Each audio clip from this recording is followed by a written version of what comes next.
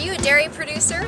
Or do you grow grapes, nuts, fruits, or vegetables? We have it all with American Vineyard, Pacific Nut Producer, California Fresh Fruit, California Dairy, and Vegetable West magazines. Subscribe for free now at malcolmmedia.com to stay current on the freshest news in your industry.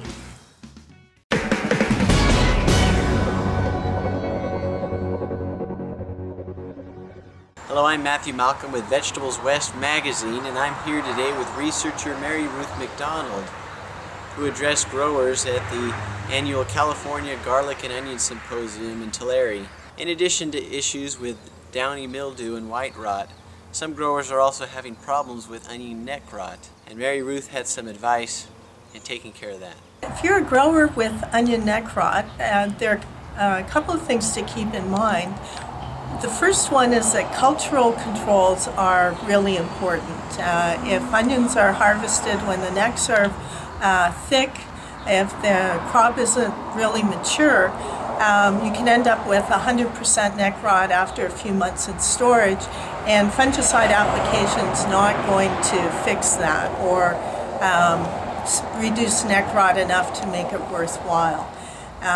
We've seen that the white dehydrator onions are very susceptible to neck rot, probably a lot more susceptible than a yellow bulb onion, for instance. And the growers probably know that already, but the white onions really need that higher level of management and cultural control. We've been working on fungicide application.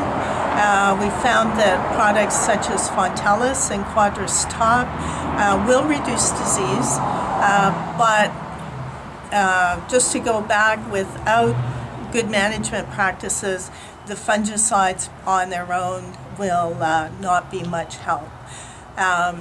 Economically, spraying to control neck rot probably isn't worthwhile, but those fungicides also reduce a lot of other foliar diseases, purple blotch, botrytis. So when you combine both of those effects, then fungicide application will control the leaf diseases in the field and help to reduce neck rot in storage. There are things that you can't control, such as the weather, and if it's wet around the time of harvest, that can certainly increase neck rot. Otherwise, it's seeding on time, but mostly harvesting when the bulbs are mature, making sure that the necks have dried down before the onions go into storage. Learn more about controlling pests and diseases in the field by reading Vegetables West magazine. I'm Matthew Malcolm, CaliforniaAgNet.com.